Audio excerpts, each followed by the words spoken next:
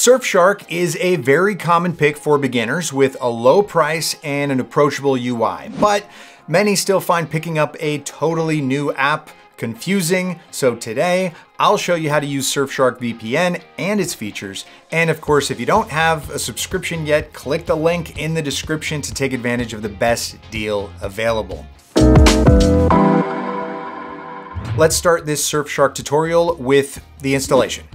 It's easy on mobiles and Mac OS since it gets a single click. So I'm going to show you how to set up Surfshark VPN on Windows. It begins with the Surfshark download page. Just click the Windows logo and download the installation file. Just double click the file, and as long as you follow the steps, this part won't need a Surfshark tutorial.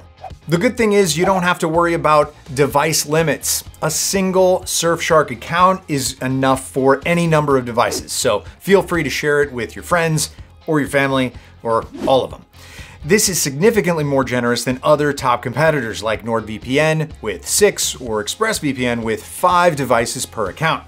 Now that you have the app, you need to understand how to use Surfshark. As soon as you launch the app and log in, the easiest way to get a VPN connection going is to use Quick Connect. Just click this button and Surfshark will connect you to the fastest server close to you. But what if you want to use a specific server? How do you use Surfshark in this case? Well, in this list, you can choose between 100 different countries with 3,200 servers amongst them in total. Keep in mind that each server has a load shown next to the location in the form of a bubble. Look out for full bubbles and prioritize empty ones for optimal performance. Now, it'll show you the country you connected to and your new IP address that's been assigned by Surfshark. If you're not sure if your IP address has changed, let me show you how to use a VPN leak checker. You can find this tool on Surfshark's website and use it to make sure there are no leaks and your IP is changed. Last but not least, for this part of the Surfshark VPN tutorial, how do you make sure you have the best speeds? Surfshark should already use WireGuard by default. This is the fastest protocol, but if it's not selected, you can easily change that in the settings. Now that you know how to use Surfshark on PC, or at least its base functions, I bet you'd like to know, how do I use Surfshark VPN for streaming?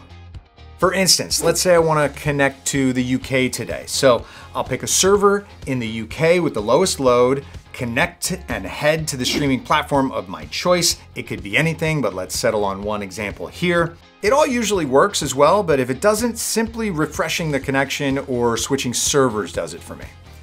Usually you'd need good performance to watch shows in high definition, and with Surfshark, I did manage to get good enough speeds to not encounter any issues when streaming.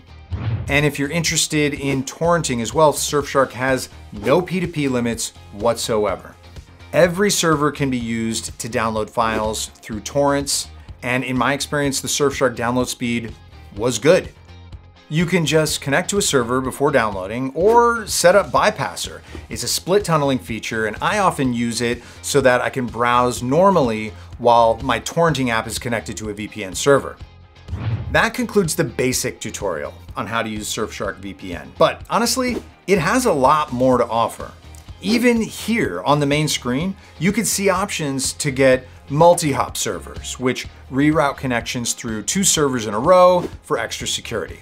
The static IP feature can give you a permanent IP address, which is pretty good for some websites that track user IPs, like certain streaming platforms, for example. Static IP will reduce your chances of getting banned by such websites. Dedicated IP is a further improvement, giving you an IP address only you can use, which is pretty rare for VPN providers. However, this feature is only available for an extra price, so keep that in mind. So these are the features from the main menu, but in the settings menu, you can enable a couple more. For instance, I use Clean Web to block ads and trackers online, and it even notifies me of malicious websites while I browse. The kill switch is also a must-have to make sure your IP is not leaked by accident. It will disable the internet connection in case of VPN failure, preserving your privacy until the connection is restored. Some advanced security features can make your life easier as well. If you have to make sure no other devices in your local network will be able to access your files, the invisible on LAN feature can be enabled in one click. And rotating IP will allow you to avoid cross-site tracking by changing your IP without breaking the VPN connection.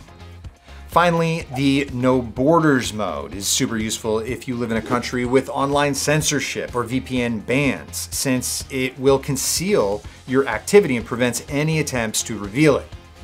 During this Surfshark tutorial, you could have noticed that Surfshark has extra tabs on the left.